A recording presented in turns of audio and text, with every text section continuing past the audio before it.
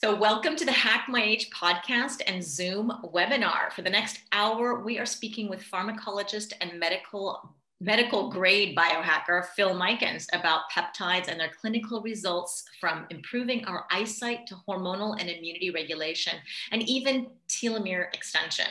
So Phil Micans has a master's and bachelor's degrees in food and vitamin technology, pharmacy, and biochemistry. He's been actively involved in anti-aging medicine since the late 1980s.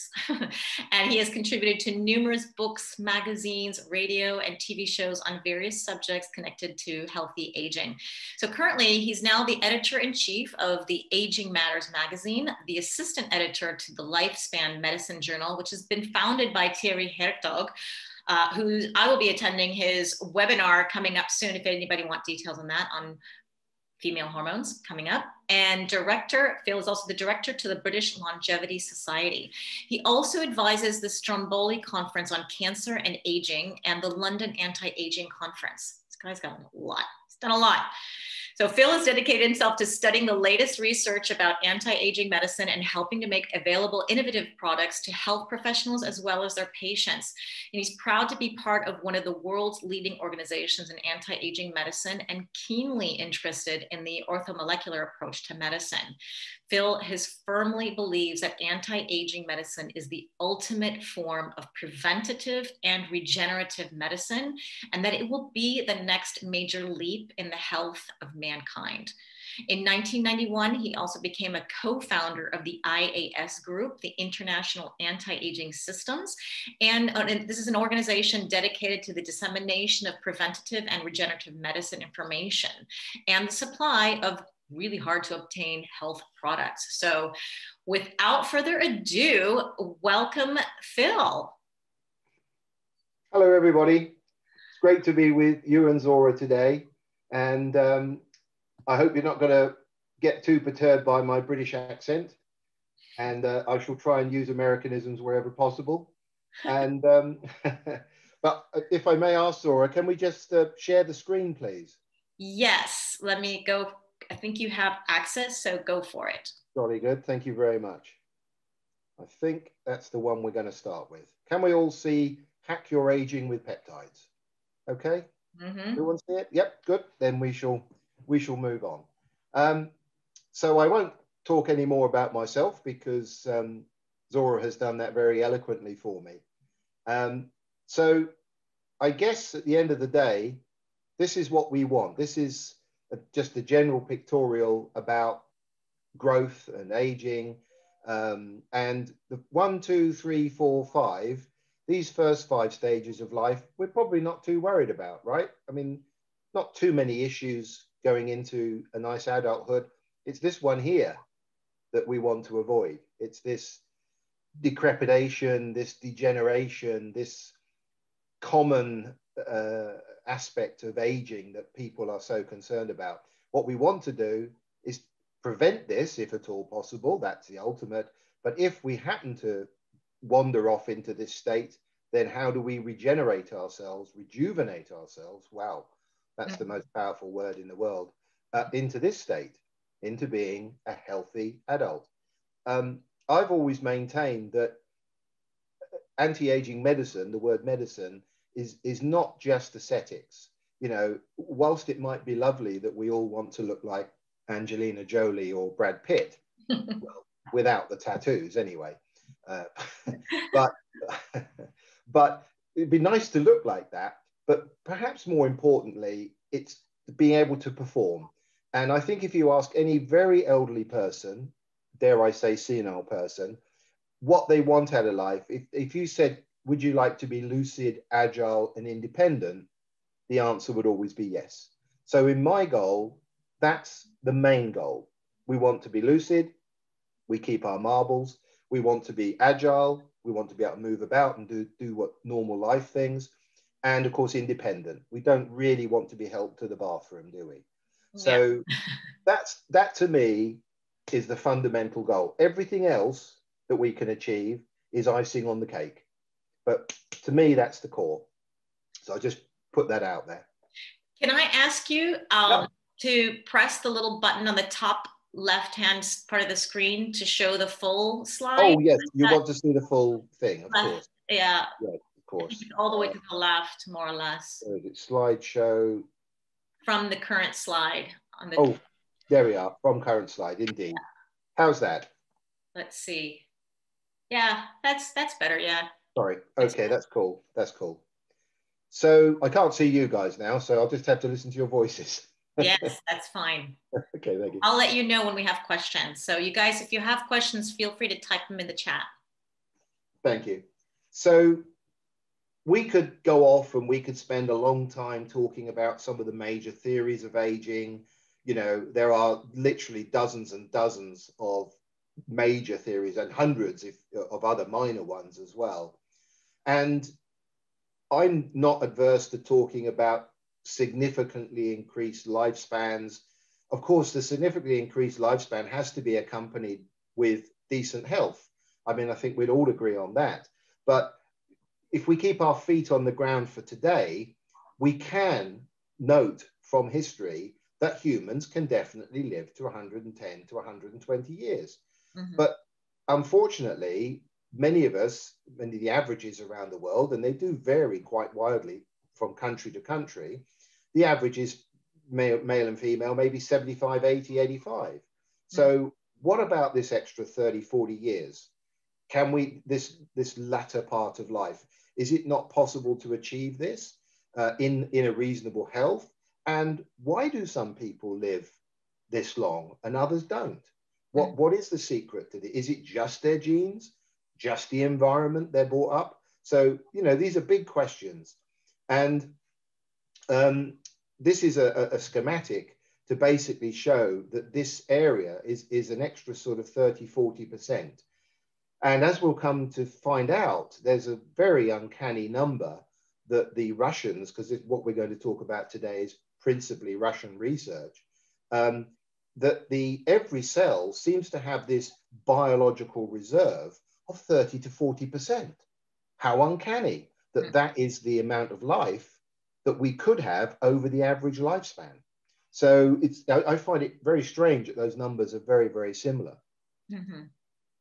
Well, the problem I think a lot of people have is, you know, with aging, and they said, a lot of people say, I don't want to live to 100 because they imagine it's poor health. So the key is to how can we live, even as it is, if you live to 85, those last 30 years are kind of shit. Yeah. Oh, absolutely. This is why people don't want to go there. But of course, this is a fundamental shift in thinking that you say, hang on a minute, you know, you're not going to be decrepit and senile at 85, 95. Let's assume for a moment you can be a healthy 50-year-old. You know, isn't that okay? Oh, well, I'd like to be a healthy 25-year-old, if I'm perfectly honest. But you know, small steps, as it were. But I think most people would probably accept, yeah, healthy 50 when I'm 90, 100, 110. That sounds okay. You know, again, I'm lucid, I'm agile, I'm independent. So that's not a bad step in the right direction. As I say, there's many variances in ages across the group. I've got another slide a bit later on of which we could come to. The Greek mythology. There was a man called Titonus, and he was a man, and he did great work for the gods. And they said to him at the end, "What would you like as your reward?" And of course, he asked for immortality, and they granted him it. But guess what happened to him? He got older and older and older and older and more decrepit and more decrepit. And eventually, apparently, he sort of blackened and shriveled up, and he got so small, he even disappeared from sight. But he's still alive. Oh, right? Be careful what you wish for. Exactly. Be careful what you wish for. He was asking the gods for the wrong thing. Of course, he should have asked for eternal youth. He asked for the wrong thing. So just a little, you're absolutely right. Living longer has to go hand in glove with living healthily. Mm-hmm. That's an obvious statement. One of the interesting aspects, and there are many aspects, of course, to aging, is the rapid decrease in protein synthesis. So here we can see on this chart that when we're 20 to 30, we have very significant levels of protein synthesis. When we're in our 50s and 60s, it's more or less halved from when we were in our 20s. And of course, by the time we're over 80, it's halved again. So the ability of the body to produce proteins is a fundamental part of the body being able to regenerate and repair itself. So this is a major factor. So could we improve the ability of our bodies to improve the protein synthesis? This perhaps is a key question. And as we'll see, it does go in with this research about these peptides. Why aren't we producing proteins as well? Why is it half as much? Is it something that's genetic? Is it something that's we're not eating enough protein? Is it because we're more sedentary, or combination? Yeah. I'll be honest with you, Zora, I think it's all of the above. As we'll see, although we can all be pessimistic and say, oh God, I wish I'd chosen my parents because they've given me bad genes. And there is some aspects to that, and some people are lucky and they get given good genes. But as we'll see, genes is a good expression. Genealogists have a good expression, and they say, consider genes to be a gun. And that's your gun. But the environment that you expose the genes to, in other words, your diet, your lifestyle, etc., that, if you do a bad one, will pull the trigger. Okay? But if you don't expose those genes to the wrong environment, you won't pull the trigger. So that's a bit of good news, really. That's epigenetics. Yeah. And that's something we'll definitely get into. So I probably don't need to tell you who the man on the left is. I think you probably all recognize him. But the man on the right is Professor Vladimir Kavinson. And he is receiving an award here from President Putin for his work that he and his team have undertaken over decades at the Biogerontology Institute, which is based in the beautiful city of St. Petersburg in Russia. So a quick thing about Professor Kavinson. When he was in the military, and in the 1980s, in the early 80s, he was a colonel in the KGB military. And he received, of course, we're talking now of the Soviet Union, not today as Russia. And he got a call one day from the Kremlin, and the Kremlin said to him, we want you to investigate methods in which our troops can be improved. And basically he said, well, what do you mean? And they said, well, certain of our troops that sit in nuclear submarines, troops that sit by nuclear missiles in silos, are deteriorating fast. Their health is deteriorating. They've literally got accelerated aging. That may not be the biggest surprise in the world when you consider that who wants to sit too close to a nuclear reactor, right? But also they wanted, for their elite forces, they wanted methods that would keep their health, their physical condition, their mental condition working at the highest possible level.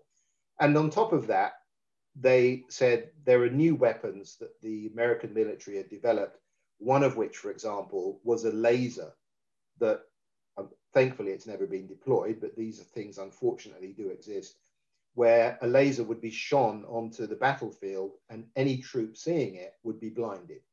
So they wanted to find methods that would recover any such damages. So he had enormous resources at his disposal. He told me personally that, he said, Phil, if we tried to do this today in modern Russia, we couldn't do it. We don't have the money, the resources aren't there.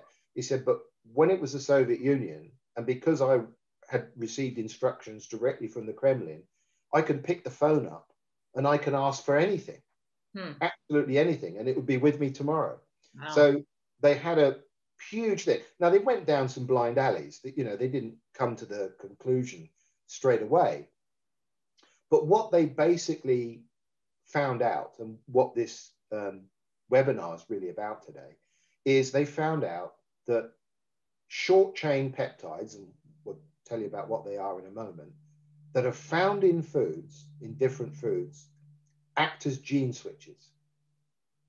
And I first heard Professor Cavinson lecture.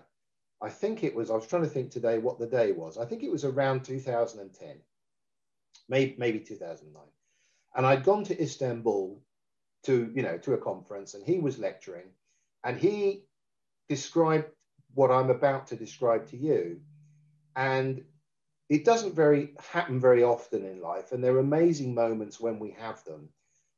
But after he'd finished, it was like a tea break, and I didn't go. I sat there on my seat whilst everyone went off to, have their coffee, etc.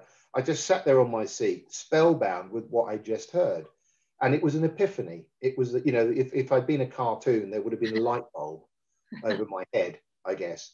And I thought, honestly, at that moment in time, I thought, I'll be honest with you, I thought, well, either this is bullshit or this is the most amazing thing I've ever heard in my career. And thankfully, I can say I think it is the most amazing thing I've ever heard in my career, as we'll come to. And I tell you what it is, sometimes in life, we need an experience to trigger another one that comes from our past. And I went back at that moment in 2009, when I saw him, I went back to 1981. And I remember being in the London College learning nutrition, or didn't even call it nutrition then, they called it food and vitamin technology, would you believe? But there you go. And I remember the professor put up on the board, he put a pie chart. And on this pie chart, it had a breakdown of food. And they basically said, this is what you find in food. This is typically what you find. And basically there was an X percentage of vitamins, an X percentage of minerals, an X percentage of oils. I prefer to call them oils than fats. Saves a lot of confusion with people. Fats don't make you fat. But most of it was fiber. I think about 55 or 60% of this pie chart was fiber. 1981, remember, I sat there as a student and I remember thinking, wow, either fiber is a lot more important than we give it credit for. And in 1981, we weren't giving fiber a lot of credit. Or they've missed something. They've missed something that's in food that isn't in this chart. So fast forward to 2009 and my first hearing of Professor Cavinson. And I should tell you, by the way, this research was a Soviet military secret, right? They've got stacks of papers, stacks of research. They've dosed it millions of times. But this information only started coming out to the West in about the mid-2000s. But okay, wait, so how did you even get into this conference back then? Because it was the Soviet Union. You would have been classified as a spy. I don't know how, was it just glasnost and perestroika? Well, don't forget, when I was learning about it, it was at the end of the 2000s. So I wasn't privy to it during Soviet Union. I think in a heavy Russian accent, you could have said, Phil, I can tell you this information, but after I have to kill you. What year we went to this conference? What was it? Oh, it was one of the anti-aging conferences that I go to. What year? It was about 2009. Oh, okay. So then it's already, I thought it was I had 1981 in my head for some reason. That's okay. Right. I mean, okay, you can argue, is Istanbul in the East or is it in the West? I think we were on the right side of the Bosphorus, so we were in the West. But, you know, he hasn't spoken much in the West about this. You know, I've met him in Stockholm where he's lectured. I've met him in Geneva where he's lectured. But he hasn't made many lectures in the West, in West Europe. And as far as I'm aware, he's made none in the United States today. That's not to say his publications and the books aren't out there, but this information, although it's becoming better known, is still not well known. That's the bottom line. Even though the Russians have been dabbling with this for 40 years, right? So don't let anyone say to you, oh, it's all new, we don't know, what about safety, what about side effects? We've got 40 years of research to go back on. It's a really big file. So, so like I say, it was an epiphany. So my magic moment was thinking back to that pie chart on the wall and suddenly realizing, yes, I asked myself that question on that day. They've missed something in food. They've missed the fact that there are peptides in food that act as gene switches. Okay, so that's the message I want to get over there. So this is it in a nutshell. Can I Yes. interrupt for just a second? Please. There is a question before we get too far away from the slide. The one that you showed about protein synthesis decreases with aging, where does this data come from? That is one of the Russian publications. So I didn't put all the references up on these slides, but at the end, I can point you to websites and books where you can get all these references if you want to see them. Okay. All right, Amy, does that answer your question? And we can get you, you can even like kind of list the ones that you want and we can try to find them. Yeah. That's great. Yeah? Amy? Oh, she muted herself. It's okay. Yeah, that sounds great, Zora. Thank you. Okay. All right. So, okay. So this in a nutshell is basically showing how these peptides, and I'll explain in a moment because there are literally thousands and thousands of peptides out there. And we are talking about some very specific ones here today, and I will explain that in a moment. But basically, it shows you how they're at the center, how they act as gene switches for DNA, how they can actually induce protein synthesis, okay? And like I say, there are literally dozens of studies, and I'll be highlighting some of them today, to show that their methodology of action. And also the fact, very interestingly, that these short chain peptides can be digested. In other words, if you swallow them, they will pass into blood, okay? And they've done all the studies on that. And I could make a comment, and maybe it's time to make that comment now. Okay, let's make it now.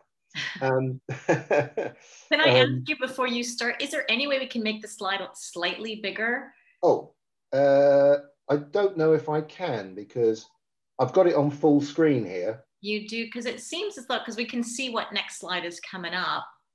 And that's weird.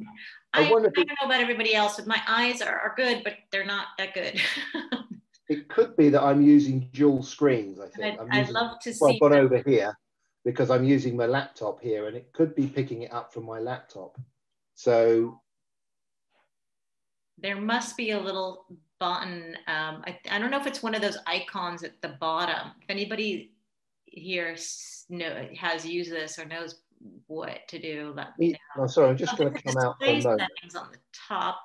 Now, I don't suppose that's helped. No, that was the old version. Yeah. Go back to slide. Yeah, and then it's kind of like there should be, see the display settings in the very top? It says display settings, and then there's a little arrow. In between show taskbar, display settings, and end slideshow, very top of your screen. Yeah, mine's at the bottom actually. What do you want me to do? It says display settings. And I'm just wondering what, if you clicked on it, what it would show. I don't know. Toggle. No. Sorry, I'm not brilliant on okay. I know there must be, but see, well, go to the top. See, I'll tell you what we can do, Zora. I'll be very happy to give you this presentation at the end, and if you want to upload it, and then guys can go back and look at it at their leisure. Sure. Is that a good idea? Yeah, no problem. Okay.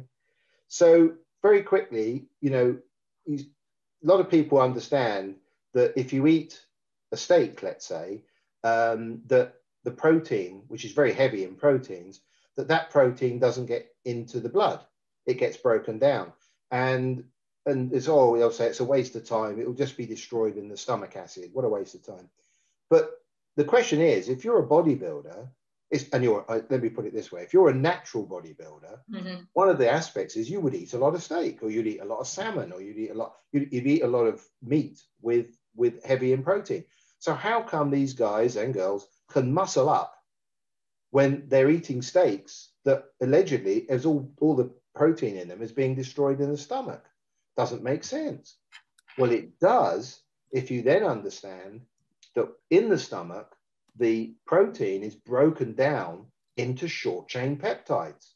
Short chain peptides cross into blood, and through this mechanism, they induce protein synthesis. So you're getting peptides out of the steak. Even though it's protein on your plate, it will be peptides in your blood. So that helps to explain that anomaly, which has been an anomaly for quite some time. How much do you absorb as peptides? Well, that's going to be highly variable on what kind of steak, how much, how you've cooked it, all that kind of thing. It will vary very widely, and the kind of meat that you might be eating. My understanding is that fish and beef are the best. So, and in fact, the natural peptides are sourced from cows. They're bovine in origin. So, but that's my understanding. I mean, there might be some strange. I don't know. I have no idea what kangaroos like. Never had one. Usually, when I get my collagen peptides, I get them from Vital Proteins, and I think they're bovine. From a cow. It's a ready source. Let's be honest. There's a ready source of bovine. They don't tend. The porcine can be porcine's very unique because a lot of the pig, believe it or not, is bioidentical to human. I learned that some years ago. When it's another subject for another day. But if you were to take a natural thyroid hormone, the best ones are from pigs because they're bioidentical, absolutely the same as human, which is pretty unusual. But as about half the world won't eat a pig, right? Muslims and Jews and people like that, and of course vegetarians. But this really is a magic slide. I wish I could show you the amazing video they have. It's a 3D video they have, but you have to put 3D glasses on to appreciate it. But what we're seeing here, this is a DNA strand, and these are either active or inactive parts of the DNA, silenced or triggered. And you see these red dots in the middle there. That is a peptide that's actually listed above, actually. It's a 4 amino acid peptide. And what it's showing is it interlocks precisely with a very specific part of DNA and therefore can be seen to be a key. And that's what makes peptides very unique compared to your average drug. Your average drug, let's say you swallow a statin, you shouldn't, but let's say you do, it's going to bump and crash about and have really no guided mission at all in the hope it will meet the right receptors. These peptides are so specific, they literally will switch on or silence one individual gene.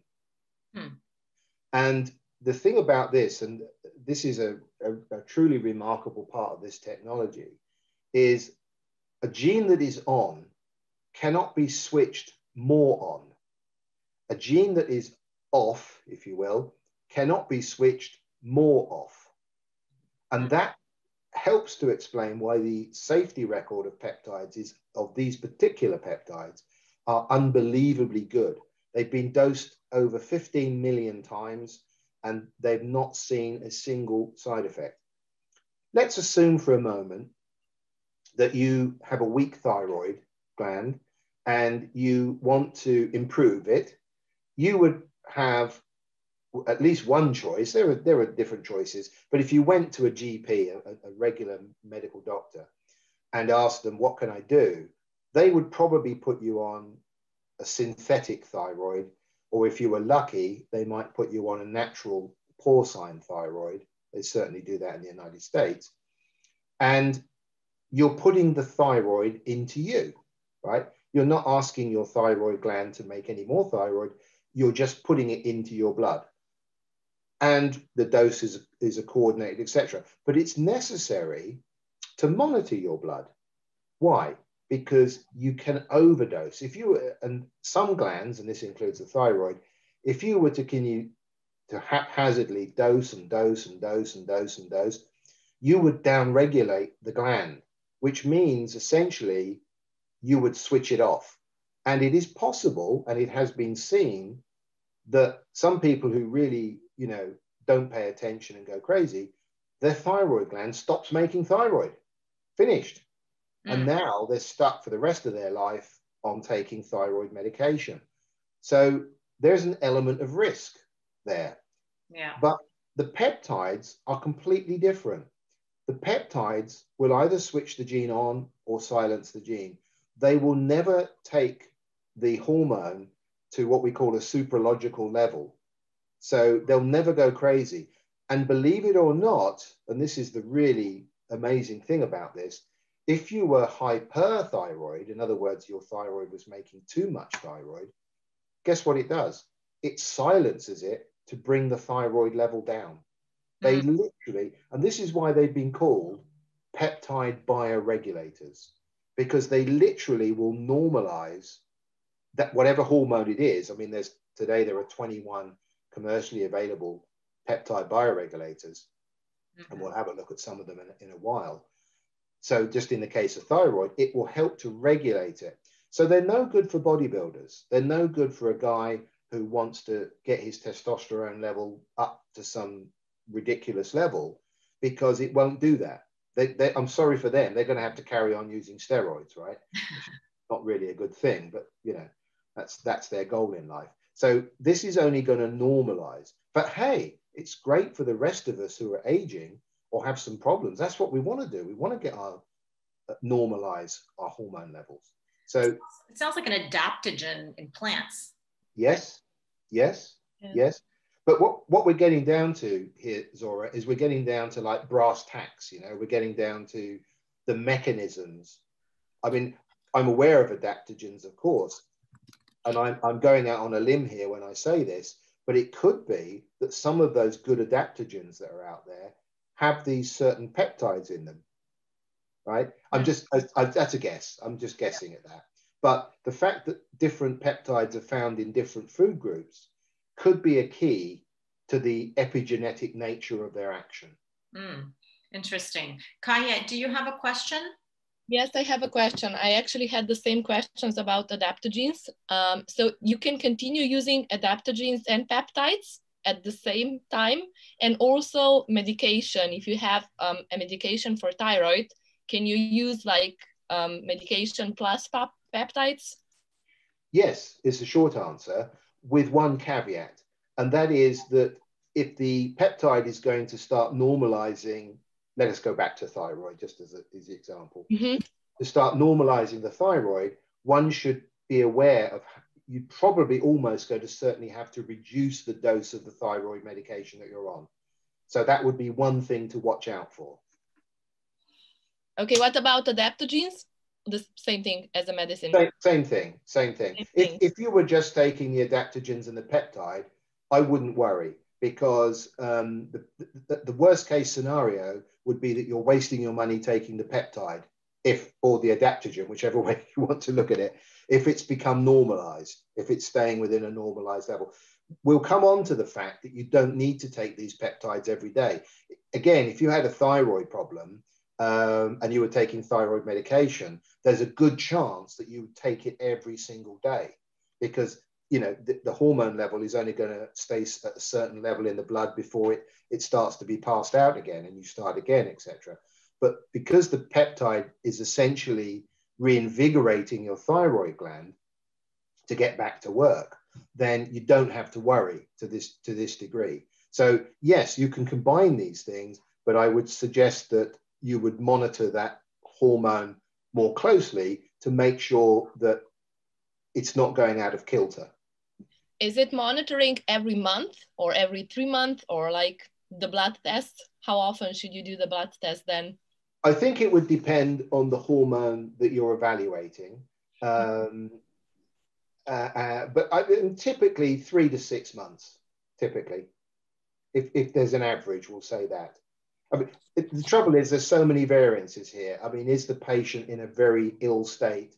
Are they in a dangerous situation? You know, etc. But on average, 3 to 6 months, depending on the condition. If you're generally healthy and you are just, you know, trying to top up, shall we say, I think once a year is enough. Personally, that's what I do. But the more sick you are, shall we say, then the more frequent that should become. Thank you. Okay, you're welcome. So, of course, the next thing was animal experiments. So they had discovered these things in vitro about these peptide bioregulators. I should just explain very quickly this. Peptides, what are they made from? By the way, I found out only today that peptide is yet another Greek word, so many Greek words in medicine, and it means digest, to digest, apparently. But peptides are made up of amino acids. And of course, amino acids are all over the place. There are many of them. I'm aware that there are 8 essential amino acids. And what does the word essential mean in this context? It means if you don't get them, you die. So it's pretty essential. So that aside, and Cavenson once told me, and I've heard a similar statement elsewhere, that if we go back billions of years and we think of planet Earth, you know, with its volcanoes, even pre-life, even possibly pre-plants, what was it like? It was like a swamp, you know, and these materials were either coming up from the land or possibly coming from meteorites in space. Yes, I accept that. And being introduced to the planet. Amino acids were floating about in this swamp. And there must have been a moment where 2 amino acids had come together, and when that and been conjoined, and when that moment occurred, and when 2 amino acids come together, they become a peptide. So a peptide can be as small as just 2 amino acids. And at that moment, information and instruction. So some people think that this was the genesis of life. So that's just a thought for the day, perhaps. But of course, you can have much longer chains of amino acids. And what we're talking about today in these peptide bioregulators, they are 2, 3, or 4 amino acids. They're small, okay? They're small. Of course, there are peptides with much longer chains, okay? And I did actually bother to go and look up because I wasn't aware of what the longest one was. And the longest one is about 50, apparently. I didn't know that. But depending on the length of this chain, it can move from an amino acid to a peptide. There are different names of these peptides depending on how long they are. Okay, I won't bore you guys with that.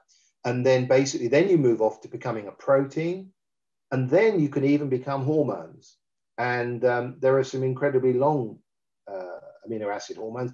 The example I know is human growth hormone, which is 191 amino acids, which is why it's impossible to swallow it, because it would never be digested. It can only be injected. But that just gives you an idea. It's essentially, it's all amino acids. Hormones, proteins, peptides are all amino acids. It just depends more or less how long they are. So Kaya has a question. Yeah. Yes, I have another question. What is the difference between BCAAs, L-glutamine, and peptides then?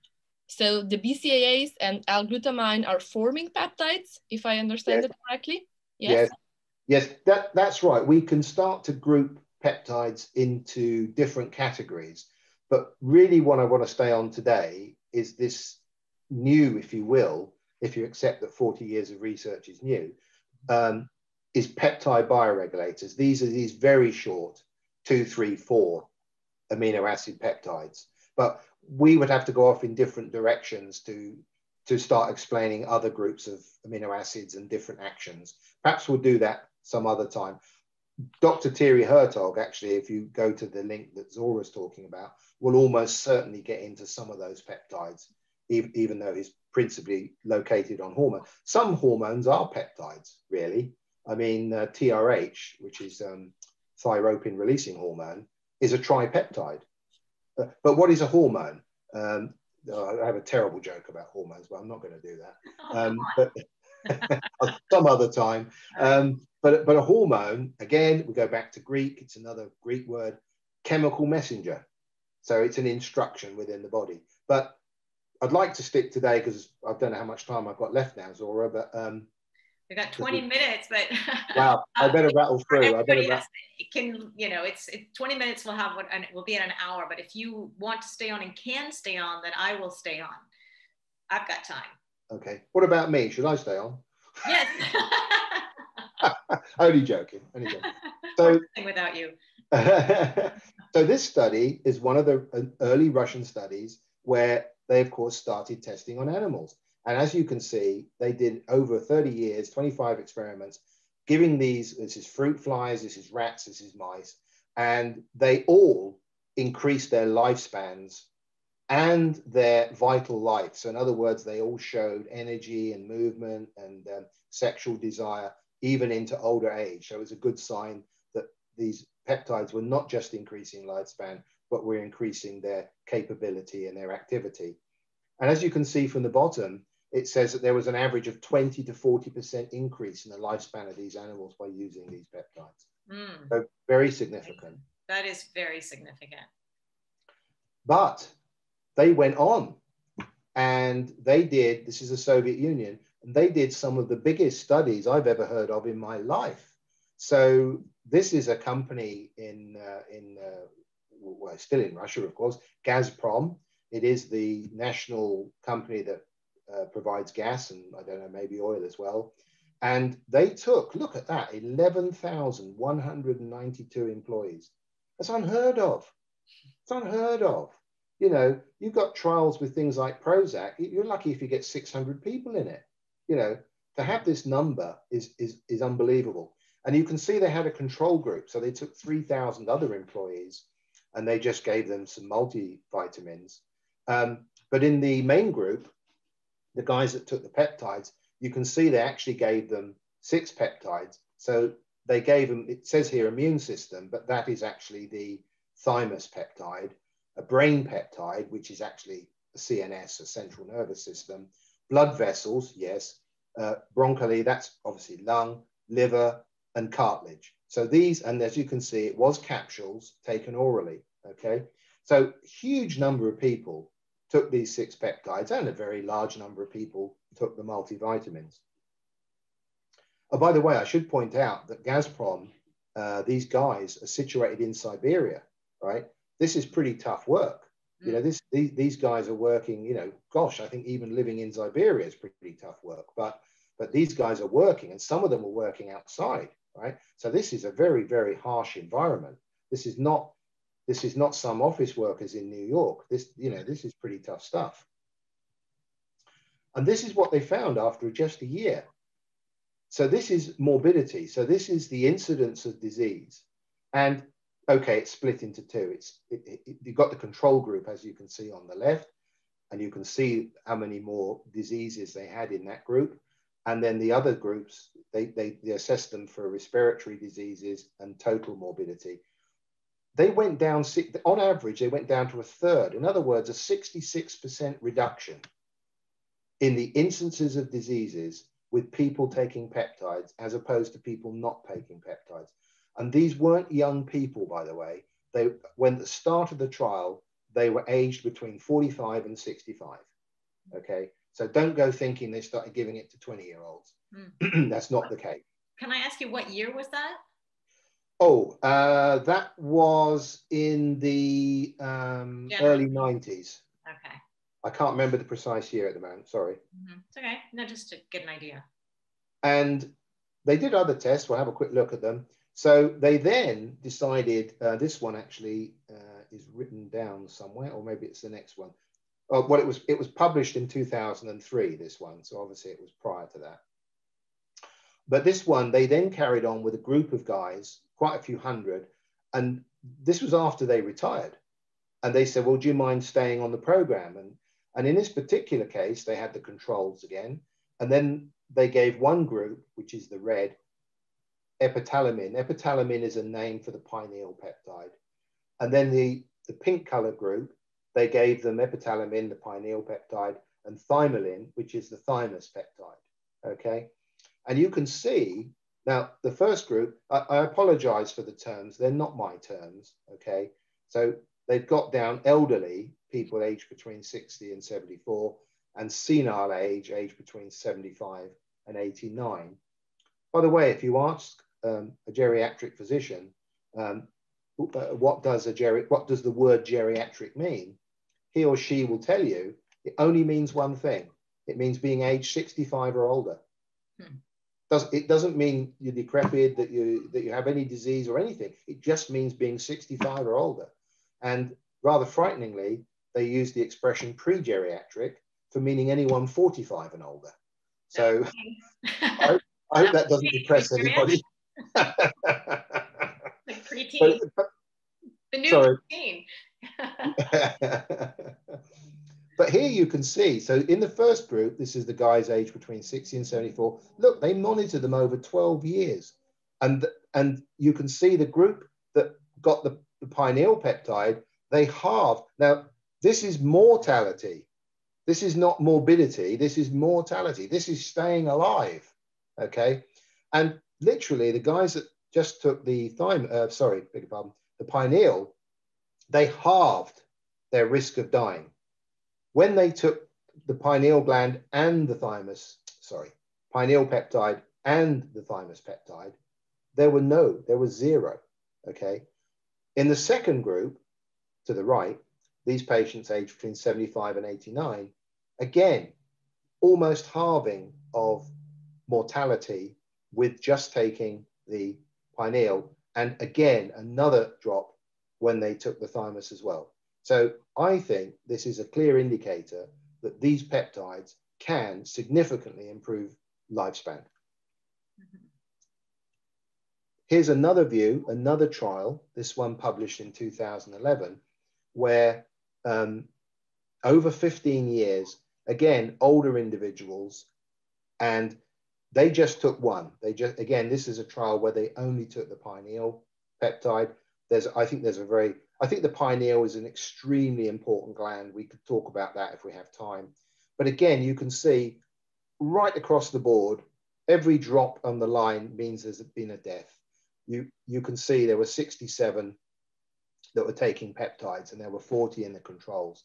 And you can see that by the end of the 15-year period, about 40% of the people were alive in the control group, but nearly 70% of people were alive in this one peptide group.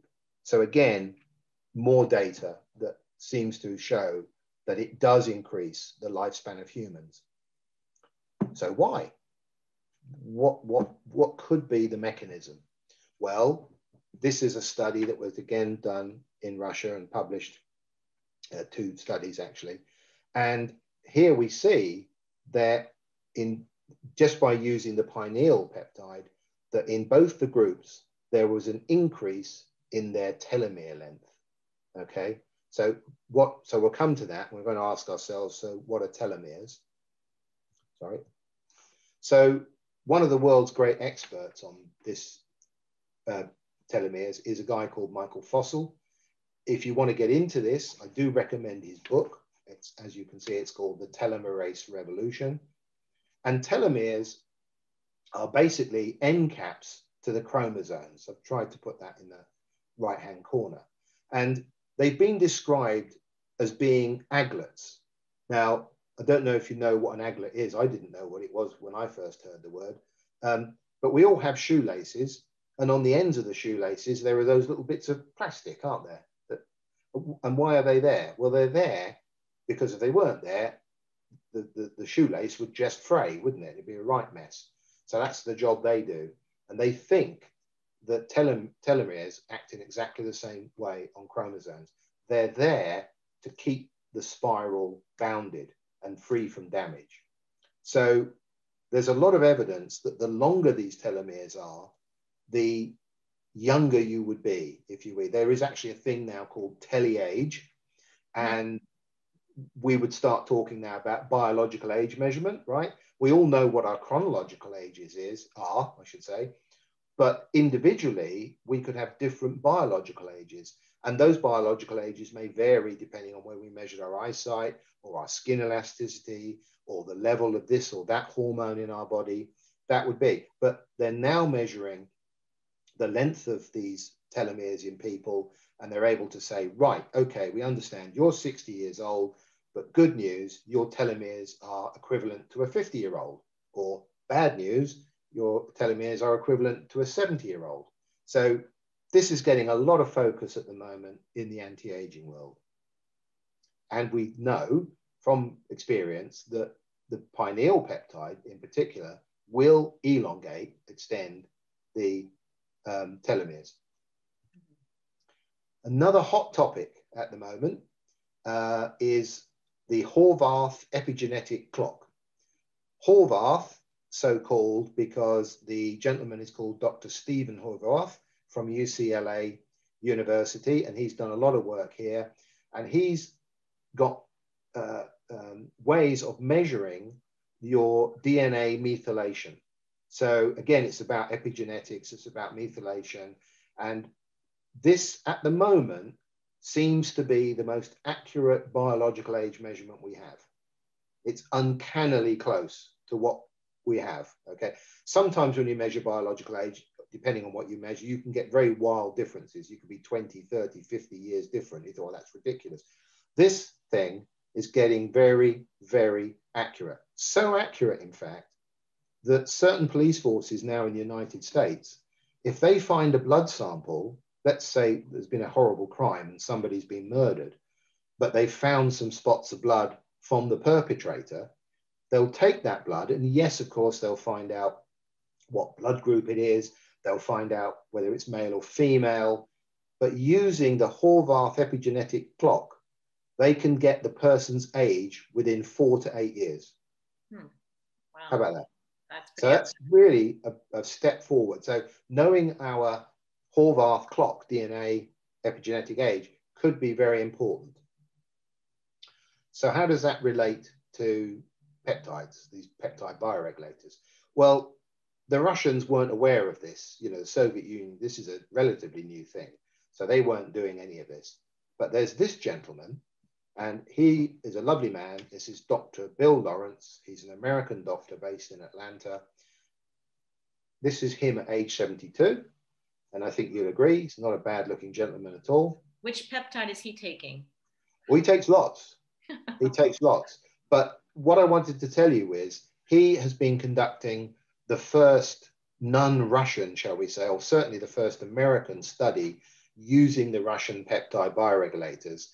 He is now, he's had 39 patients in his trial, and they are now close to the end of a 3-year trial. I communicate with Bill on a regular basis. I'm not privy at the moment to tell you exactly what results are, I'm afraid. But he intends to publish by the summer of this year.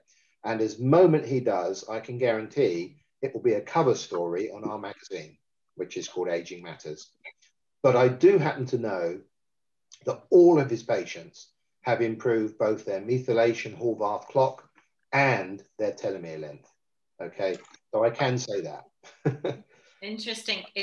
Can we ask, Magdalena, you don't have to answer, but we're asking, oh yeah, if this is the study that Magdalena is part of, and Magdalena looks a lot younger than she is. I know Magdalena. I know her very well, and she's a lovely lady. Yeah. And yes. It makes me want to live in Slovenia, but that's another story. And yes, I don't think I'm sure she won't. She might even be online. I don't know if she's here. Yeah, she's here. Oh gosh! Yes. I hope you don't mind me saying that. Yes, Phil, we are here. And we are supporting you. Yeah, thank you, mate. Thank you. So, well, you know Bill, he's a lovely guy, and yes, I do believe mate is in the trial. So, okay. Now this is just very, very, very recently, and I so recent, in fact, I only got it this morning. This is our latest magazine, okay? And as you can see, it's entitled Brawn, or maybe you can't see, Getting Leaner and Stronger. But the article, the first article in here, was an interview I did with Professor Cavinson in the early part of last year in St. Petersburg. And I asked him, have these peptides been used in sports and anywhere else, okay?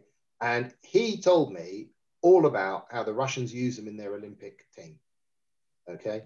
And he went on to tell me something else, which we'll come to in the next slide, which I wasn't expecting. Now, this picture here with the names of the people involved, and Professor Cavinson is standing in the middle, And then these other ladies are the various coaches of the Russian team. The other girls that are here, all these girls are like 20, 21, 22, they're young girls. And they were the gold winners of the gymnastics at the London Olympics, okay? And they were all on these peptides. And the shocking thing is, right, if you, these kind of athletes, they do extreme exercise, okay? And I've probably got a story about everything, but I've got a story about that as well, but I'll do it another time. But if you're going to push your body to, imagine these girls, they're doing probably 8-10 hours every day of extreme exercise.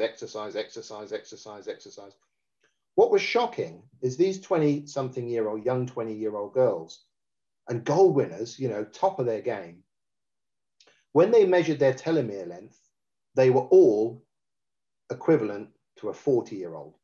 Oh, wow. Right? What they did is they got them on the peptide regime and they all normalized within 2 to 3 weeks. So 2 to 3 weeks. Yeah.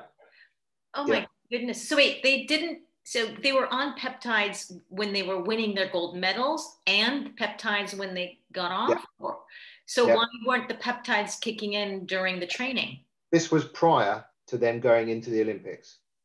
So they got the girls in and they evaluated them and they found out this shocking horror about the telomeres. They put them on the peptide program. So were the peptides there to enhance their performance too, or just to get them back to normal? The first one is very difficult for me to answer, but you know, when you take a human like these girls who at peak physical, it's almost hard to make an edge. But I think, you know, if you had someone of more average capacity, it would make quite a reasonable difference. But these were at the very top of their game. But what it did do for these girls very dramatically was the recovery times were absolutely obliterated. Because normally these, you know, if these girls had gone and done the London and won the gold, they'd have been resting up for like 3 months, you know, because it's a, you know, it's a hell of a thing. But they didn't. They were back on form in like 3 weeks because of the peptides. They think because of the peptides. And it was certainly borne out with the blood work that they did on these girls, which included, of course, this telomere lengthening. Yeah, it's hard to take someone who's 20 years old at the peak of their condition and make them better. I mean, how young can we be? You know, are we going to turn them into 5-year-olds? I don't think so. But what we want, of course, is as we get older, the more significant the reversal can be. So if we're 50 years old, we can be like 30. You know, if we're 80 years old, we can be like 50. Right? That's really the crux of it. So which peptide is that one for the 50-year-olds? That's the one I want. Well, at the end, quite. At the end, I can talk a little bit about specific programs. I'd be happy to do that. Yeah, no, we got to get into that. Like, what are the differences in peptides and which to take for what and how to inject them or take them as a capsule? All that kind of stuff. Yeah. There's some really good news. I'll be finished very soon. So the other thing that Professor Cavenson started talking to me about is how their cosmonauts use the peptides, right? And I wasn't expecting that at all. And of course, if you think about what a cosmonaut has to do, they're in a very extreme environment. You know, it's and these guys, they go up on the space labs and they stay up there for like a year on end. So in the past, when these guys used to come home, they were a mess for months, you know, trying to adjust to the Earth's gravity and all this business. It was great. But now yes, they do other things as well. I grant you, they exercise now when they're up in space and 1 or 2 other things. But the peptides have been a very important part of protecting these guys in space and getting them to recover quickly when they come back from long journeys. So I think that's quite interesting. Here on the other side are some covers. These are our last 6 magazines. You guys are very welcome. I'll show you the website at the end. You can go there. You can download these magazines free of charge, okay? And as you might imagine, we've covered this peptide story in different ways. They're not all peptide stories. We talk about a lot of different things.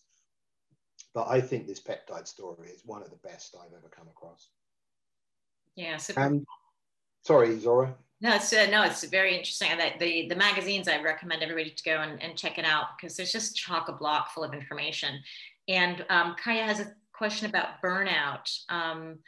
I'm guessing peptides will help people who have burnout, I guess, in terms of stress. If you can you can explain yourself if that's. I think that because usually it's very, very long time to recover from a burnout. I had it when I was 26, and it's like they told me that I will never be the same, which I don't believe. It's not true. I helped myself a lot. I'm just saying, I also just wondering. Sorry, lost you at the end there. Yes, I have a lot of clients with burnout also, so it's like, or with burnout issues. So I'm just wondering if peptides can magically help with burnout too, probably then.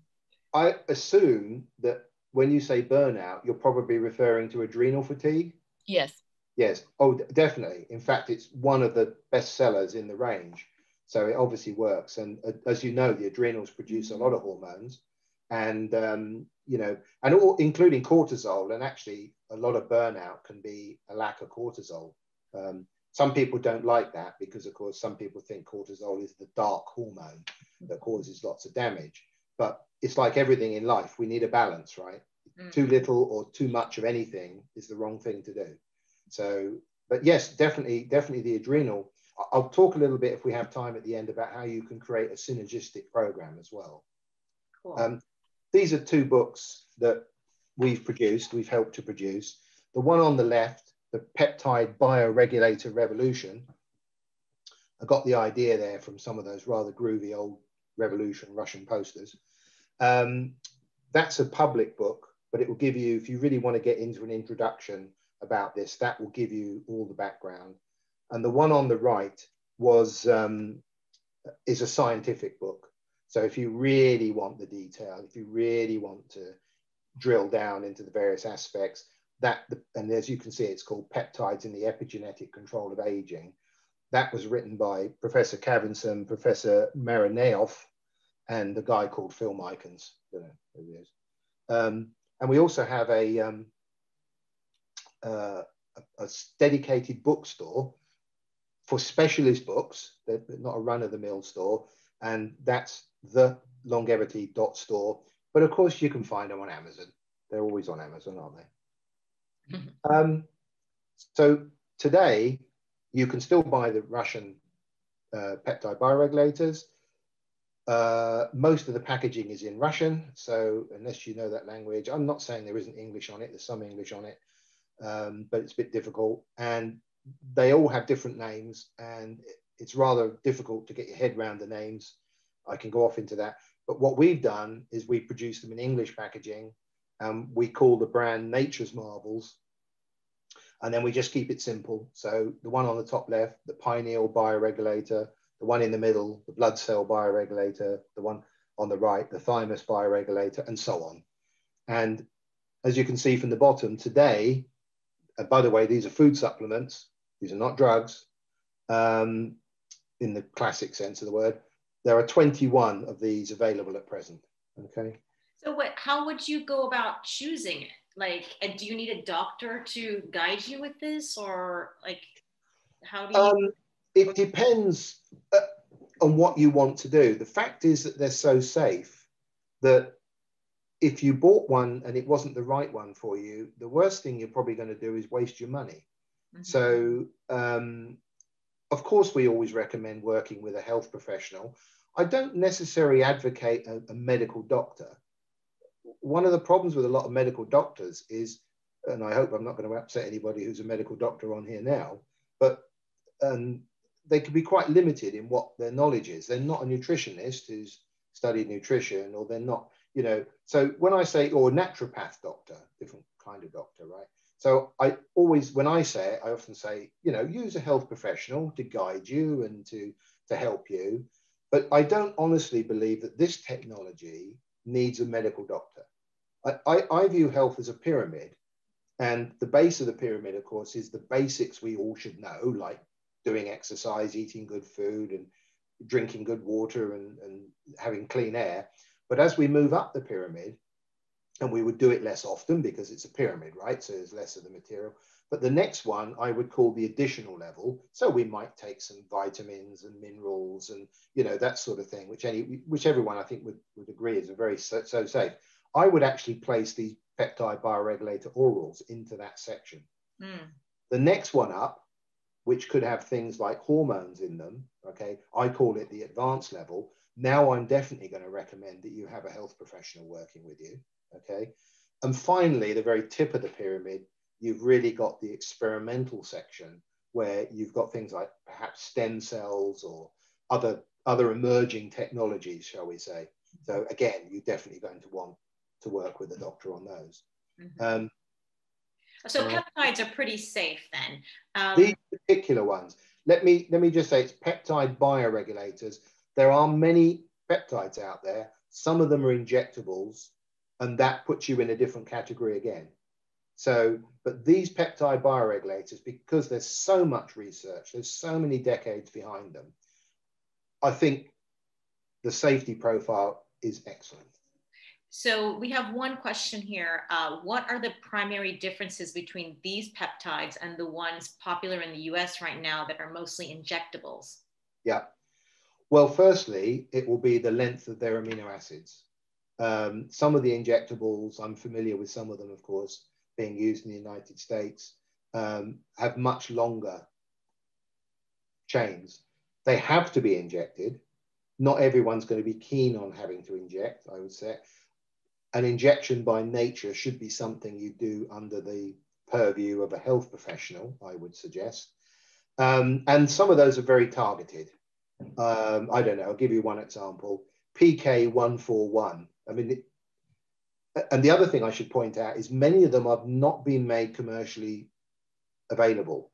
They're either being compounded by specialist pharmacies, or unfortunately, they're being offered by what I call the kitchen chemist, which is an online store, which you go and see all these vials of things, all for sale, telling you how to inject it, and then having a disclaimer at the bottom saying they're all for research and not for human use.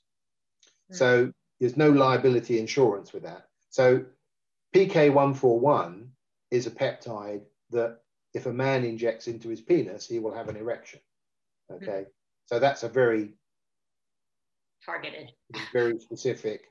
And there are others. I mean, thymosin alpha-1, which Thierry Hertog certainly recommends, is very active in helping the thymus gland and is a big booster of the immune system.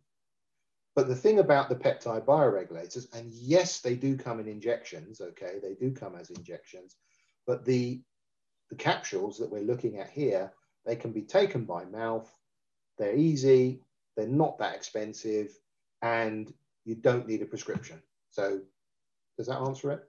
Well, and so the question also is, are they injecting it because the peptides themselves are larger and you can't just ingest them orally? In some cases, yes. And in other cases, like thymosin alpha-1, some of the peptides are very unstable, partly because of the length of their chain. And some of them, they require to be kept cold. Okay, so you must keep it in a fridge. They're not overly unstable. You know, possibly if you let them at room temperature for some days, they'd be fine. But if you left them, say, for weeks at room temperature, then they'd be destroyed. Now, you don't get that with these either. They're much more, they are stable at room temperature. So if somebody wants to get into peptides for a certain, I don't know, objective, is it work better to have an injectable than an oral? Oh, I think I couldn't possibly deny that. I think there's possibly nothing on the planet that doesn't work better when it's injected than if it's taken orally, simply because you're delivering it straight into the bloodstream and you're bypassing any stomach degradation, even if you've got an enteric coated capsule, which would, you know, dissolve in the lower gut. Generally speaking, in pharmacology, an intravenous injection is number one in terms of the amount of active ingredient it will deliver into blood. An intramuscular, sometimes a subcutaneous injection are level 2. Level 3 is a nasal spray. That's why that's a very active way. Level 4 does depend on the molecule, But level 4 tends to be transdermal, i.e. you put it onto the skin. And quite a long way down from that is capsules and tablets. So the ones that you have on the website, they're only oral, or do you have? Correct. We are about to introduce some sublinguals, which I forgot to mention sublingual, but obviously sublingual puts it somewhere between, somewhere around the transdermal, because it goes in under the tongue, as you know, and that's quite a nice. There's a lot of blood vessels under the tongue, and that's quite a quick route to the bloodstream. So that's the reason for that. And do peptides, the oral ones, the Nature's Marvels, they have to be refrigerated? No, just regular room temperature. You don't want them too hot, but that's true of everything, right? If you had a packet of vitamin C, and you live in Death Valley, which is, I believe, is the hottest place on the planet, you probably have to keep it in your fridge. But room temperature is generally considered to be around 65 Fahrenheit. So that's a sort of okay, fine. So then the question I have also before we move on is, and ask Kaya's question too, the ones that say Magdalena are taking, and I understood they were tailor-made. So what's the difference between tailor-made and sort of a generic? Well, I'm not privy to what Magdalena is actually taking, but I think this expression is referring to the fact that Dr. Lawrence would have recommended after her test or evaluation, because what you're addressing is your weak points. If you haven't got a thyroid problem, if your thyroid's regular, why would you take the thyroid peptide? Okay.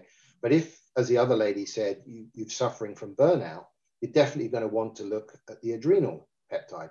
So it isn't about that. There are 3 peptides. In fact, I take the top 3 every month, right? What's that? So that's pineal, blood vessel, thymus.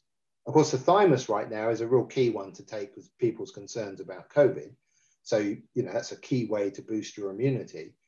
Blood vessel, why? Because if you improve blood flow in the body, you can generally improve everything. It's all about delivering nutrition to the cells and removing waste from the cells.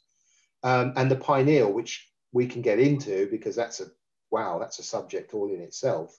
But we know one thing about the pineal peptide. It will certainly improve my melatonin levels, and it will also, from the studies at least, and I haven't had my follow-up test yet. I should have had I had a telomere test about 15 months ago, and I should have had one by now, but this blinking COVID thing, I haven't been able to get another one. Can't even get out the house, never mind get a blood test done. No, it's not quite that bad, but you know what I mean. And so those are the 3. So I take those personally. I take 2 capsules a day. I take 1 pack for 10 days. That's all you need to do. And then I switch and I take another 2 capsules a day, 20 for 10 days. And then I switch. So basically 30 days in the average month, I know every day I'm taking a peptide and I just rotate them. So if you decide and you find out, because in Magdalena's case, I call her Maida, sorry. Yeah. Don't I, Maida? And it's in her case, I'm sure Dr. Lawrence would have done her bloods, etc., and would have said, right, this one, this one, this one, this one. So that's the tailor-made part of it.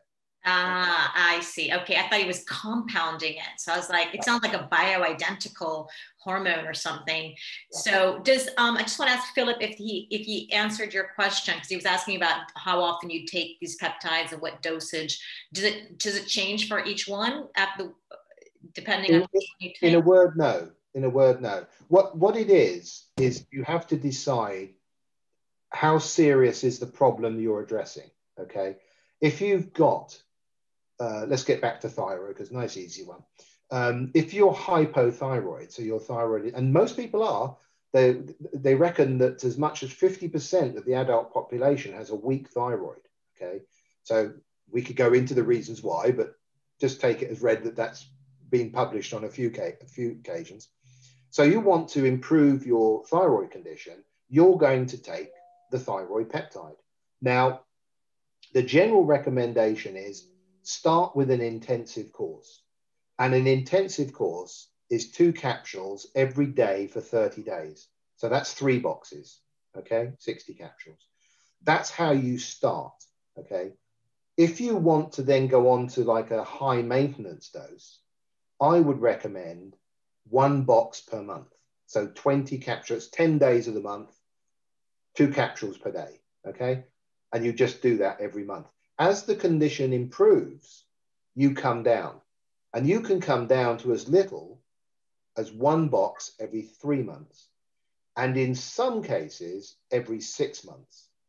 So this is the point about the peptides being gene switches. Once they've switched a gene on or off, as the case may be, they don't need to be repeated that often, which a hormone does. As I say, a hormone could almost be every day because it's in the blood, it's out of the blood, etc. So I say, start with an intensive course, start with three packs in a month, reduce it to 1 pack a month if you still have a problem. But if you just want to now maintain, you say, well, the problem's gone, but I want to make every 3 months. Mm-hmm. And that's what makes the peptides, in terms of money, a much cheaper option, because compared to hormones, which you're going to need every day or nearly every day, these perhaps are only needed every other month. Mm. Yeah, that's interesting. And I want to stress as well, like you explained the pyramid too, is taking these is already, it's a supplement to an already healthy diet and lifestyle. I think, there's no miracles. The more that you take care of your health, to have the base of that pyramid set, I think the better, the more efficacy you'll have with any kind of supplement for that matter. And I'm guessing peptides is also in that category. I absolutely right, Zora. This is not an excuse to eat McDonald's, drink strong beer, and never move out of your chair. That's not what anything's about. As you rightly say, it's a pyramid. You should all be doing the good things, but if you want to put an edge on it, then these things help. Or you can speed up. I mean, one of the things, of course, is like at the beginning of the year, lots of people make New Year's resolutions, and the common one, of course, is I'm going to get fit, I'm going to go and exercise, I'm going to join a gym.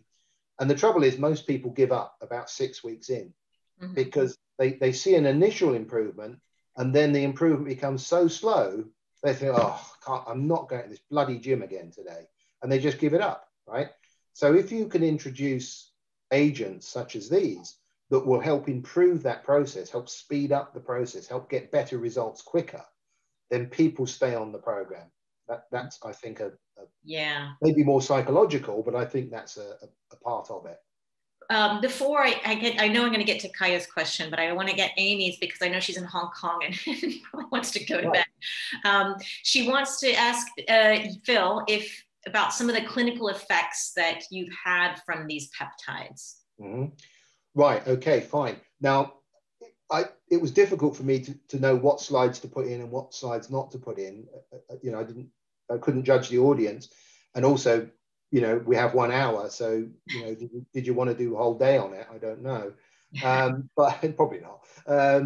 But one of the most profound clinical. There's a clinic in St. Petersburg. It's run by a lovely lady by the name of Professor Svetlana Trofimova.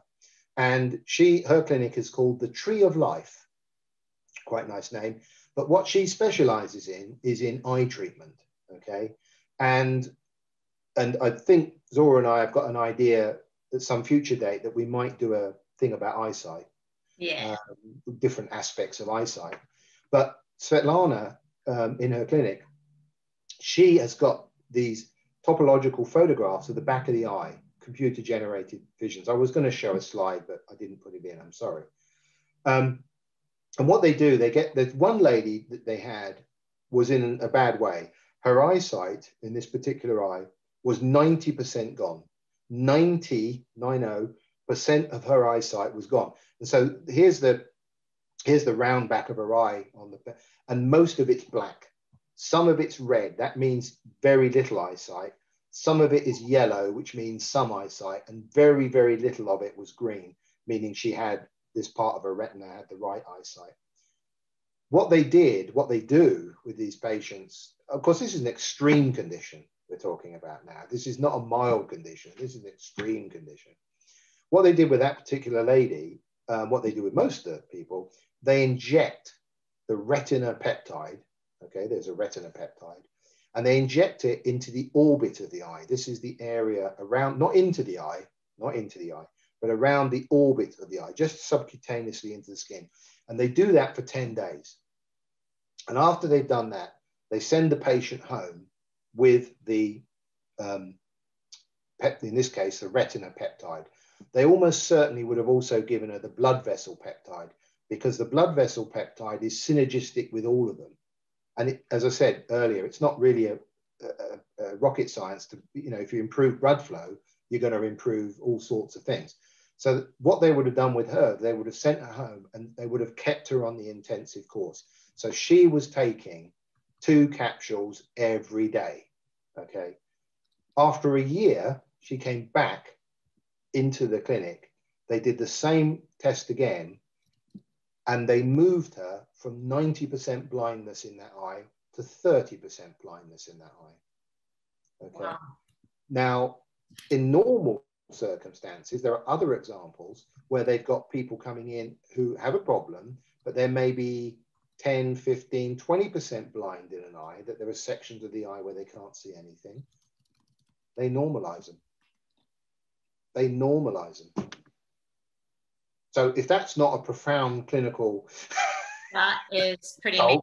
I know it's an extreme case, maybe not with everybody, but it does give hope that if it can help somebody like that, well, then hopefully the, just the milder cases, it should be quite effective. I'm going to get to Kaya's question now and all the other ones, but it's like so late. So we're going so over, and I know some people want to go, but before they go, I really want to let you know that you can find more information at the IAS, the anti-aging systems.com website. You can see there, you see on the slide, it's www.anti-aging-systems.com. And you can also check out the magazine, Aging Matters. It's www.aging without the E, -matters.com. And then there's a YouTube channel. I haven't seen that one yet. I got to check that out, called Anti-Aging Systems. And this is a great resources to learn more about peptides and just about anything biohacking. You're already the next level biohacking. Everything you can find on this website is on all these websites are the next level. If you want a discount, Phil organized it for us. You can use Zora 15 and you'll get 15% off your first order. And I think there's 2 different stores and everything, so you can actually use it twice. So keep that in mind. And these are wonderful things to take advantage of. And I certainly am going to go straight to that store and get mine as well. I want to get to Kaya's question. And if anybody else has questions, please put them in the chat. And if I missed it, please let me know again. She says, what would you recommend for problems with insomnia, burnout, weight loss issues, and lack of period, amenorrhea? Okay. Weight loss issues, I presume to lose weight, not to gain weight, because some people do. The muscle mass is gaining weight, obviously. The burnout is easy. That's definitely the adrenal peptide. That's straightforward.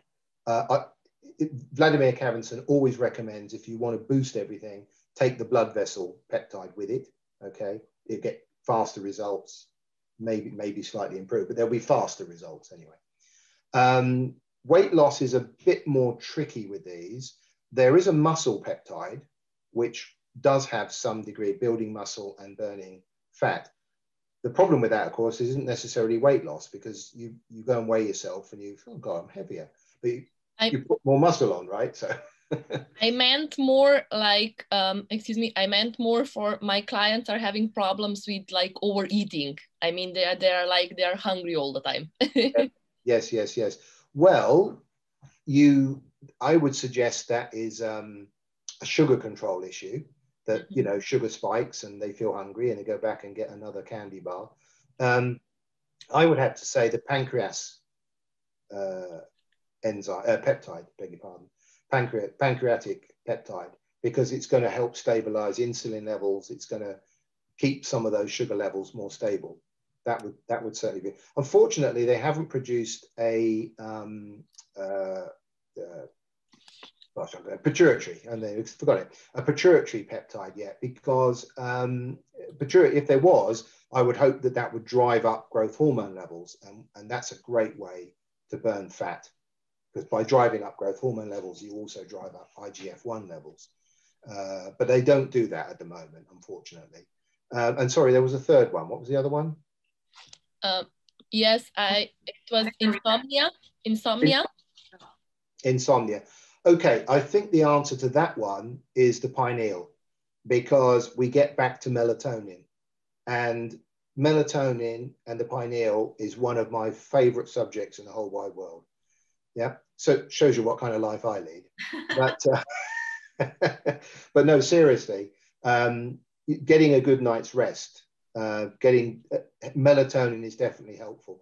I'm no doubt you've told them to be in a blacked out room and all that kind of thing, which is very important. But the reason for that to be in a blacked out room is that light entering the eye destroys melatonin, and a lack of melatonin is not going to put your body on the right circadian rhythm.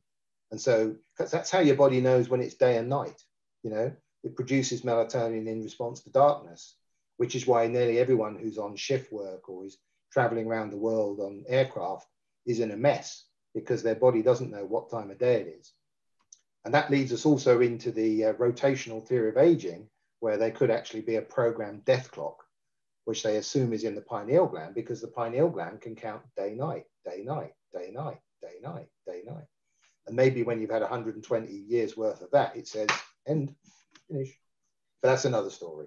But yeah, the pineal, which is, in my opinion, if you're generally healthy, but you want to take that step, you've got to take the pineal. The fact that it extends telomeres, the fact that it's improving the methylation clock, the fact that it improves our melatonin production. You know, for me, if you said to me, Phil, you can only have one, that would be the one. Thank you. What about amenorrhea? Amenorrhea, the lack of period. Oh, yes, of course. Yes. Well, again, in terms of peptides, there are other things I could talk about, of course, but in terms of peptides, I would go for the ovary peptide, because it will help to regulate estrogen and progesterone.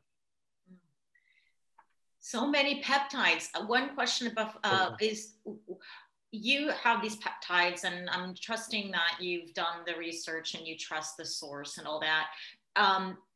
Do we have to be worried about different brands, and is it the wild west out there, just like with supplements, that we may not be sure what we're getting into if we just buy anything online? There is, of course, because this is an emerging technology, new kinds of technology, there is always an element of the Wild West. I would like to say to you that after 30 years in the business, and we are recommended by world-renowned doctors whose names and addresses are posted on our website, you know, we haven't made them up, you know, people like Thierry Hertog, as an example, that we do the right thing. And of course, it's in our interest to do all our due diligence. These peptides actually come direct from the Institute in St. Petersburg. In my working career, I've always tried very hard to get the original product from source. Why? Because the devil is in the detail.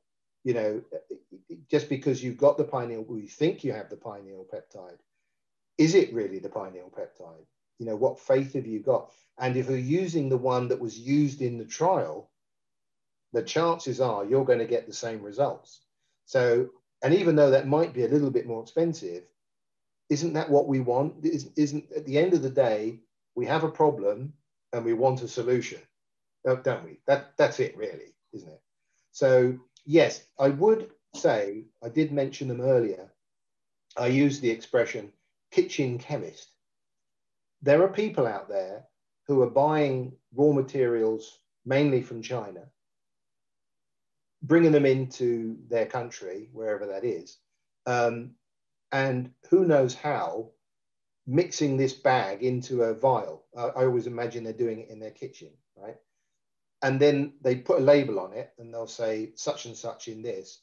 And then they have a website where they put all these things up and they'll say, you know, and then on the website, it will say, not for human use, R&D, research only.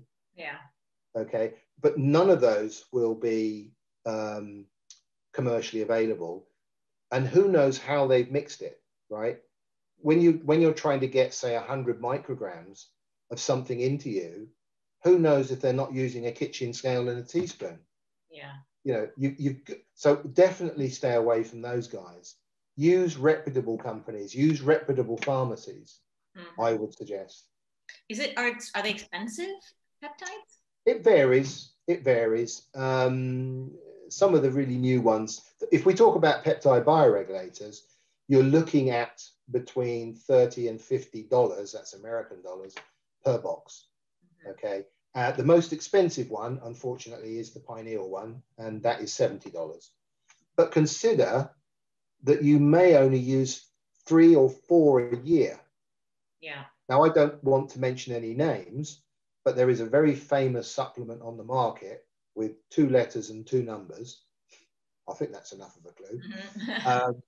And it has 2 clinicals behind it, which is good, you know, for extending telomeres. I'm not knocking the product at all, but it runs at $600 a month. Oh, wow. And you're going to have to keep taking it. And there's another one out there with 3 letters and 3 numbers. And it's almost even more expensive. Yeah. So if you start thinking that you can use the peptide at a cost of $70 every 3 months, at the moment, it's the best value. Yeah, actually, I think that sounds very reasonable. It sounds like a high quality vitamin, more or less. So we have, Elena has a question. You can unmute yourself. Hello, Elena. Yes. Lovely today. We know each other.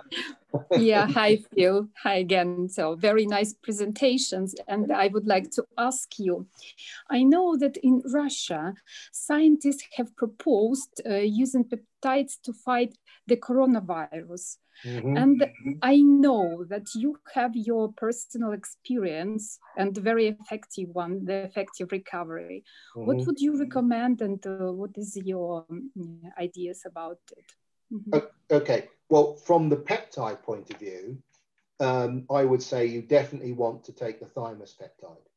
Okay, and I would also combine that again with in this current climate with the blood vessel peptide.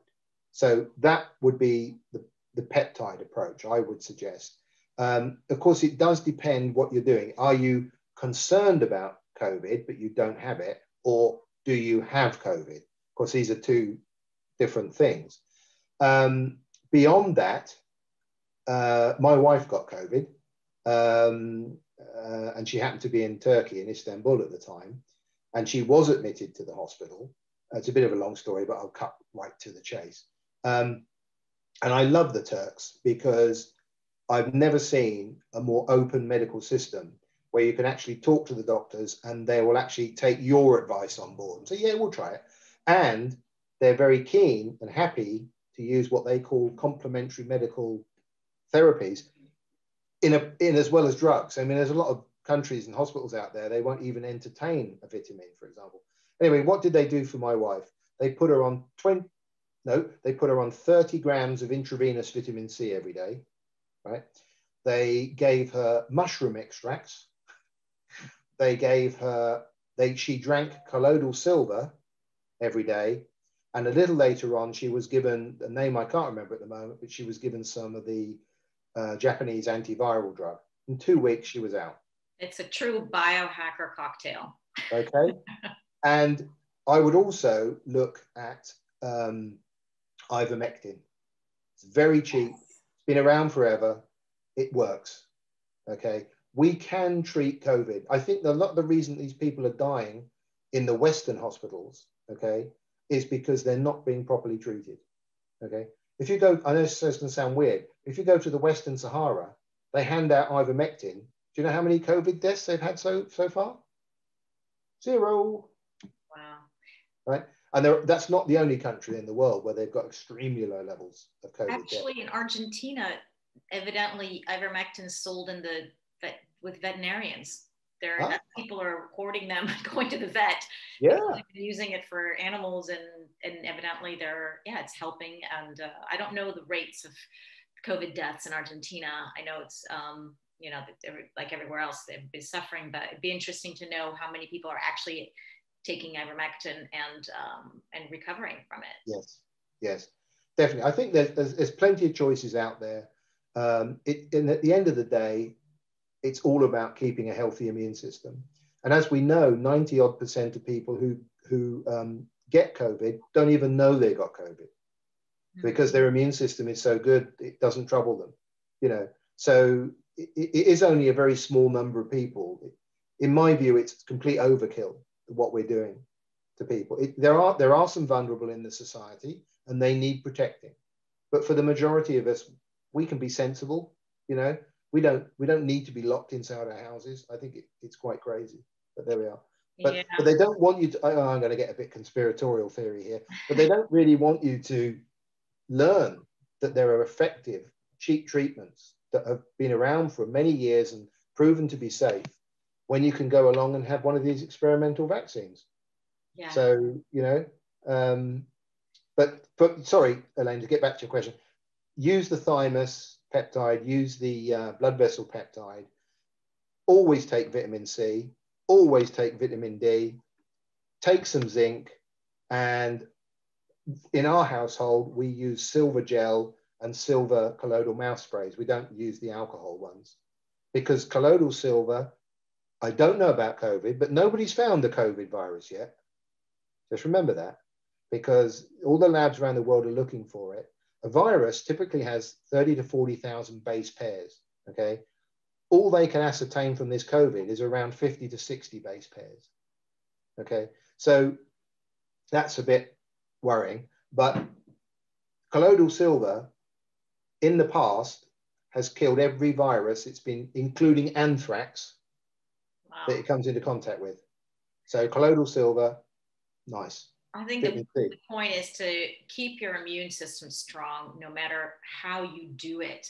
This is what drives me crazy about government regulations and talking about the masks and social distancing and washing your hands. Yes, that's great. Okay. But no one talks about let's boost our immune system. And it's not about buying organic or something. It's about getting proper sleep.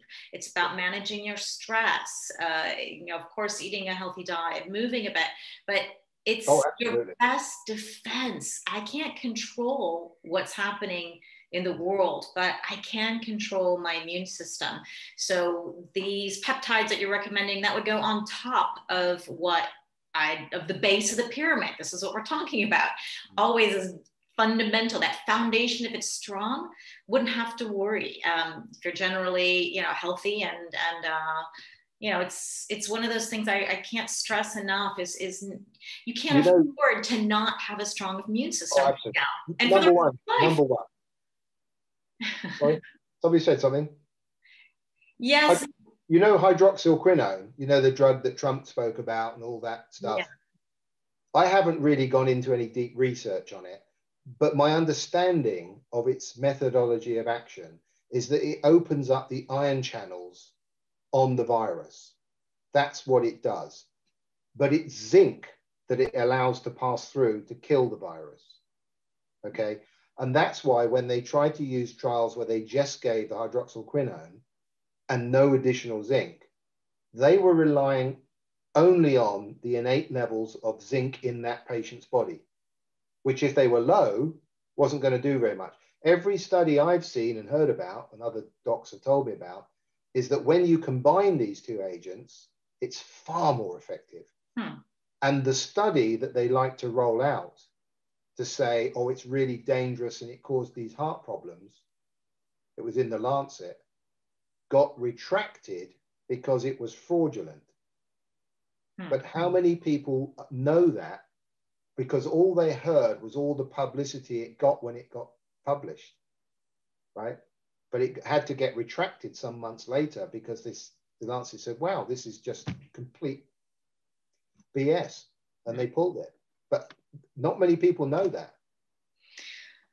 It's crazy, absolutely crazy. But that's the thing is, again, how much do we control this? And if you feel like you can, go for it. In the meantime, take care of your health, boost your immune system. It's not a guarantee. We're all going to die one day of something or another, but at least you get a better shot. If you want me to tell a joke, and it is a joke, I just let Mr. Gates know that if he's got any of his lawyers listening, this is a joke, Bill, joke. But Bill Gates has said that there will be a new COVID strain. It's going to be called COVID-21, and it will appear on November the 15th, about 10:30 in the morning. Anyway, so would anyone like to watch a 2-minute BBC video? Yes, yes. About, and this is pretty mind-blowing. I'll let you watch it, and then if you want to talk about it afterwards, I'm very happy to do so. This is a good moment. Any last questions? If people have to go, you can ask last minute questions, or you can just leave. That's no problem. I'm going to be following up with an email. We are going on to 2 hours now. So I totally understand if you have things to do. We have Kaya who says, can we become your student? I am so super excited about everything you said. So I'm so excited. Oh my gosh. Well, it's very kind of you. Very kind of you. I'm enjoying myself. I didn't know it was 2 hours. I'm enjoying myself, you see. It's been 1 hour and 42. So if you guys want to hang around, more than welcome to. So, you know, just stay on. We'll probably watch the video, have a little discussion, and then we'll all have to go. Okay? This is the most mind-blowing video you'll see this year. Oh, yes. Okay, so at least stay for that. All right. Are you ready? Yeah. Are you ready? Okay, we'll give it a go then. Made by the BBC in 2008. Just a short thing. Let's get that.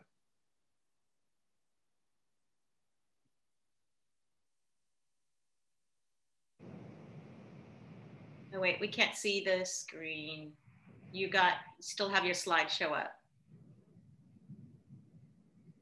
Phil? Oh, looks like he's frozen. Bill? I think you're frozen. Let me see if I can type.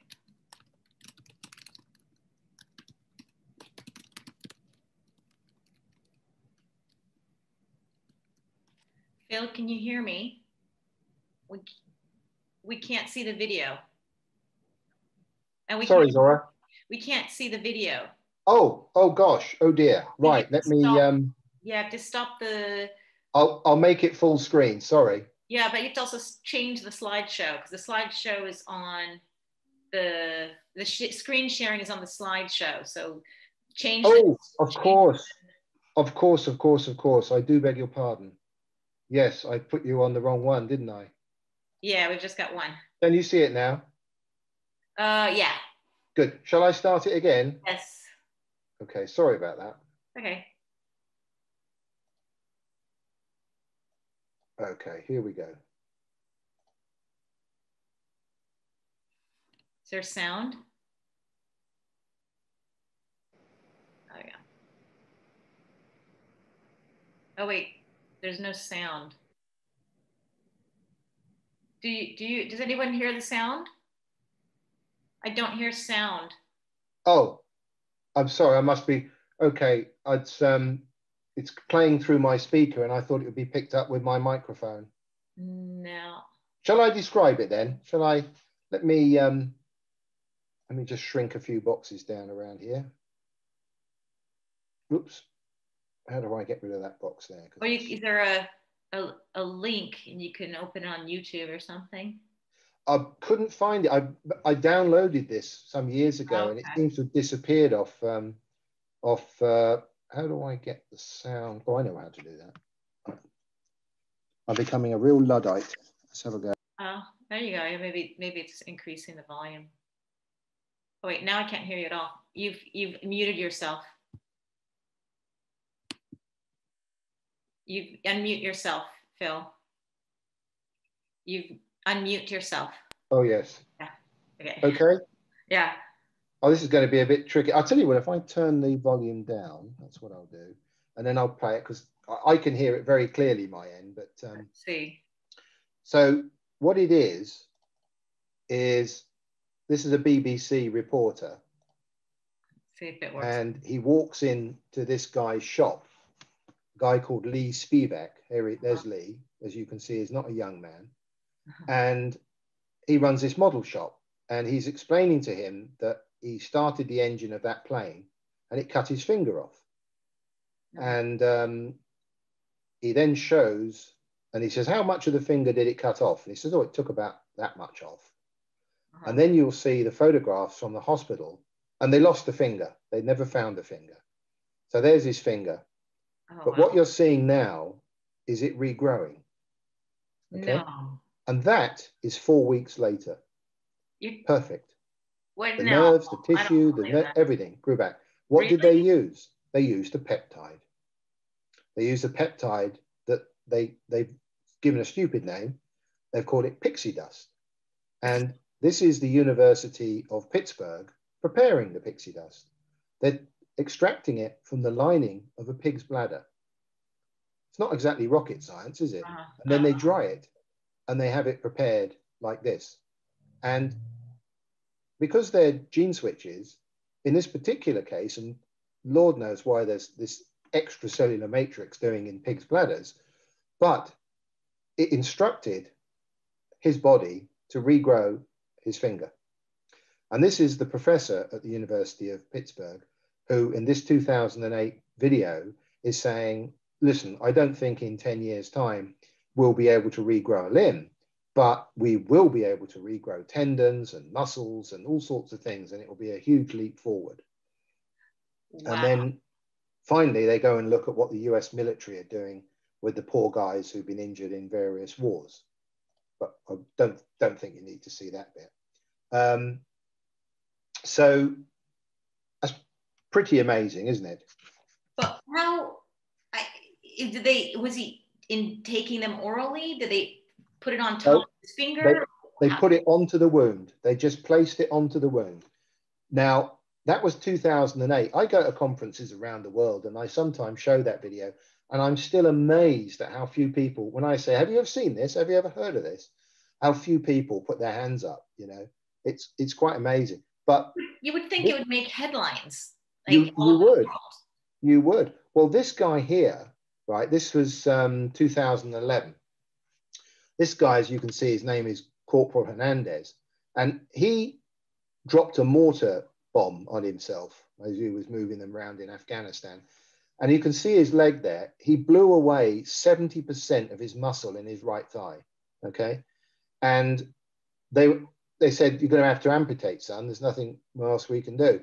But he was very lucky because he met one of these researchers out there who is involved with this pixie dust peptide. And he said to him, do you want to try this peptide? So the soldier says, well, what does it involve? And he said, well, we've got to obviously keep your wound clean. Can't let it get infected. And then we're just going to put this powder on every day and then just wrap it up, and we'll do the same neck tomorrow and the day after that. And the guy goes, well, why not? What have I got to lose? Okay, you can see that isn't perfect, right? But that regrew in 6 months. And the guy has bone, he has tissue, he has nerves, he has muscle, and he doesn't use a stick. So why aren't doctors doing this all over the world now? Well, that's a $64 trillion question, isn't it? Is it only work with certain populations, or is it very low chance of probability of success, or it doesn't make any sense why you do it? First of all, this is going on in the military. And in my working career, wherever I've heard somebody say, as indeed the peptide bioregulators were, when everyone says to me, oh, this was a former military secret, I listen very, very carefully. I've heard it from French, I've heard it from Russian, and I've heard it now from the Americans. I've heard it from the British too. And I listen very carefully. And people say, how come the military can do this and yet it's not in the public domain, not even as in a trial? And my answer to that is, well, the military are the one group that have more guns than the FDA do. So it's a long answer to that one, but let's be honest, there are lots of vested interests in this world. Dr. Jonathan Wright, who's a man I admire very much, he's based in Washington State in America. He has a big hospital. There's about 200 doctors working underneath him. And he has a whole team of university students who go down to the libraries in Seattle and dig out old information that people have forgotten about. And he's unearthed loads and loads and loads of things. And I once heard him tell an audience, or ask an audience, how far do you think we are behind the literature? And of course, whatever we do today always has to be behind the literature, because that's the cutting edge, right? It's not going to be available this year, next year. But people shouted out 10 years, 15 years, 20 years. And his answer was, from his experience and his knowledge, he reckons we're 100 years behind the literature. That's crazy. Right? That's too long. It seems that maybe alive by then. Maybe so we're practicing 1921 medicine. Oh my goodness, that's shocking. That's shocking when we consider how we always say that medicine is moving so quickly, we're advancing like crazy, we've, you know, so much technology, and to think we're still years behind. Surgery does, but therapeutics don't. And the reason is, according to Jonathan Wright, that surgeons don't have a governing FDA. They literally get together amongst themselves and they say, do you know what? Last time I was doing this operation, I did this and this. And you know, it's all so much better. I'll try that. And then the next thing is it's in the literature and all the surgeons are adopting it. So surgery is moving on at quite a pace, but therapeutics is really being so many. I mean, I was speaking to some British doctors not long ago who were close to retirement. And I asked them about the drugs that they prescribe today. And they both said that the drugs they prescribe today, 80% of them were the same drugs that they prescribed when they left medical school in the 1960s. Wow, we are behind. We're really behind. So I'm going to have to let you go, Phil. It's now almost 2 hours. So if anybody has any last minute questions, please ask. And I found this a fascinating discovery, a fascinating discussion. I really would like people to look more into what you're sharing in Aging Matters magazine. You can find that online, as well as the Lifespan Medicine Journal. And why not become a part of the British Longevity Society? I did. And go and look at Facebook, YouTube, Twitter, always anti-aging systems. And the antiaging.store is where you can find all these peptides we talked about. Anyways, thank you so much, everyone who showed up, who stuck around. Everyone just stuck around. That's amazing. That just shows, yeah, you had some pretty interesting stuff to share. Thank you so much for your time, Phil. I hope we can do it again. Thank you, Zora. I've enjoyed it. Thank you very much.